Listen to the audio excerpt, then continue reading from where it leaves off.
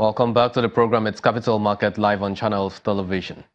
As we said earlier, the Green Bond project is carried out by the FMDQ OTC Securities Exchange, officially launched this week in partnership with Climate Bond Initiative and FSD Africa. So what is the perspective of both the CBI and FSD Africa on this climate financing program, which has kickstarted, and they are supposed to partner the exchange on for the next 3 years? What it actually sets is that it's an institutional change that's going to shift, right? So it's no longer doing business as usual, because that story, unfortunately, has not worked out to the benefit of Nigeria as a whole, right? Some have benefited, many have lost. So why is it that we can't begin to look at green bonds and green finance more generally as building a new economic narrative for the country? One that's going to be prosperous, create new jobs, connect Africa as a whole, as a continent, on doing business across boundaries, across states, across countries, that are able to come together as a powerhouse for Africa. And I'm not saying that green bonds is going to solve all of Africa's issues, by no means. I'm saying it's a starting point to get us to start to think about what the future development of Nigeria's economy needs to be, to make it more economically competitive, but also to be able to sustain itself under challenging times. Climate change is posing significant impact in Nigeria already. So how can we leverage a new set of capital flows under green finance to be able to address those challenges? Right now, SEC has stepped in and has begun to put in place the guidelines, so we'll see those released in the coming months, and CBI was very much involved in supporting that process.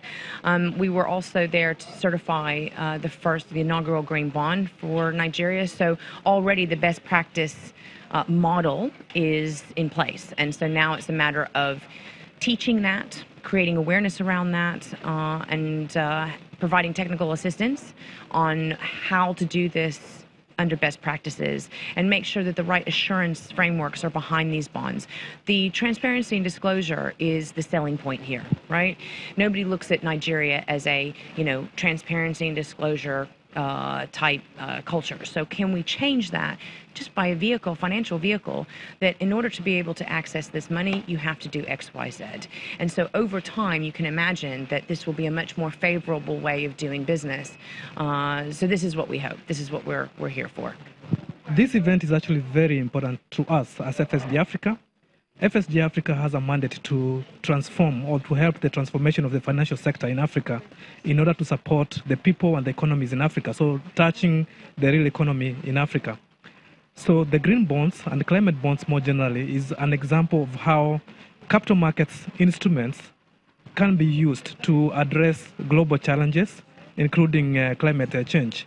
And we feel that through this program in Nigeria, we are going to be able to address sustainable development in this economy that is going to touch people's lives by investing in the right infrastructure, by investing in sustainable agriculture, by investing in sustainable segments of the society and the economy that are going to not only improve the quality of lives of the people that live here in Nigeria, but are also going to improve their chances of escaping poverty and improving the incomes that they generate for themselves and their families. So that's why this is very important to us as an initiative. So what we can infer from that is that while CBI provides technical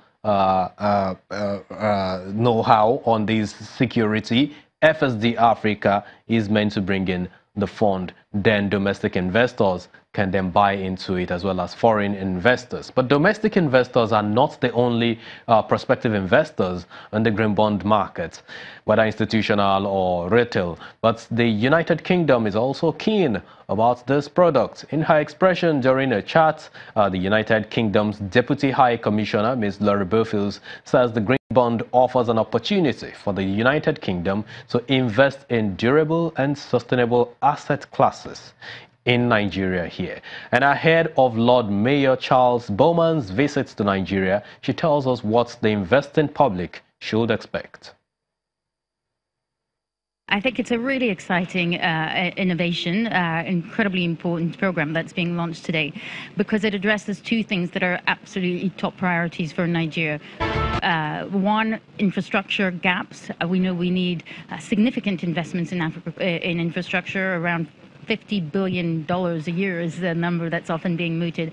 And climate change. We have seen the devastating impact of the changing climate on livelihoods, on agriculture, on assets, on people's ability to lead a life and earn an income across the country. So these green bonds bring together these two issues and enable investors to invest in more durable and sustainable asset classes. So that's incredibly exciting. And we, as the UK, are keen to partner with Nigeria on this. We think that capital market deepening is an important element of sustaining inclusive and sustainable growth. We are committed to doing that. We've already done that. And of course, the City of London offers so much opportunities for Nigeria in doing that. And the City of London wants to continue to support the deepening of financial services here in Nigeria in general and capital markets in particular. The Lord Mayor of London, Lord Charles Bowman, is expected to visit Nigeria any moment from now. Are we likely to have an engagement between him and the business community? And what should the investing community, domestically specifically, should be watching out? So I think that's absolutely why he's coming, to demonstrate that the City of London really is interested in Nigeria, wants to do much more to deepen and broaden trade relationships between the UK and Nigeria. And he will be looking at fintech in particular, infrastructure finance in particular, insurance as well, and more generally financial services. And in terms of what businessmen and women here can expect from his visit and from the City of London, of course the City of London is known for the finance that it has and the investments that it can make. But beyond finance and money, it also has huge capacity. And I think the Lord Mayor will be interested to talk about that and how it can work with partners here to build capacity and to provide technical assistance to further strengthen institutions that lie behind the development, not just of capital markets, but more broadly of investors that are keen to support the real economy. In terms of the facility that the UK is offering Nigeria by way of guarantee, how much has been achieved so far on this product? I think we're still in that phase where we are developing awareness around that scheme, working with banks, working with potential clients that are keen to buy British goods to make sure that everyone's aware about how it works and to ensure that there is take-up and that becomes used routinely here in Nigeria. Any timeline for take-up? I think there's no timeline per se because we're not waiting for anything, but we just need to further conversations around particular deals and particular pipelines and firm them up, and then you will see things coming online. So this tells you that a lot of money is coming into Nigeria, whether hot or cold type of money coming in. What are you waiting for? Start buying the green bonds now on the platform of both the FMDQ, OTC Securities Exchange, and the Nigerian Stock Exchange. And that's all the time we have on the program for you this weekend. Thanks for being a major part of it. I'm Temple Ashaju. I'll see you next time. Bye for now.